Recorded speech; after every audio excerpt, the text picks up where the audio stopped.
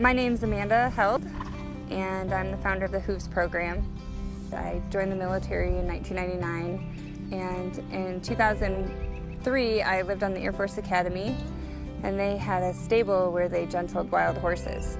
So fast forward to 2008, I met a gentleman who told me about equine-assisted psychotherapy, and as soon as he told me what it was about, how it helps people with emotional disorders, confidence, leadership, so on and so forth, I immediately knew that was my calling and got certified right away.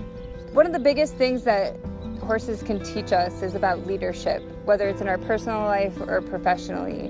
And the horses have an incredible way of reading what's actually going on with people and presenting it back to them as if they were a mirror.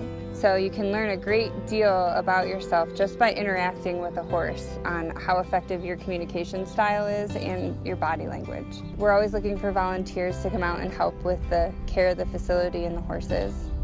And I would love to create a strategic partnership with businesses for employment or even volunteer opportunities. And I really think that that's a great step to help our veterans locally and help our community. I feel like there's just this element of vulnerability, and I think when the client is vulnerable and the horse is vulnerable and they build each other up, that just amazing healing takes place. So everyone I've seen has some result.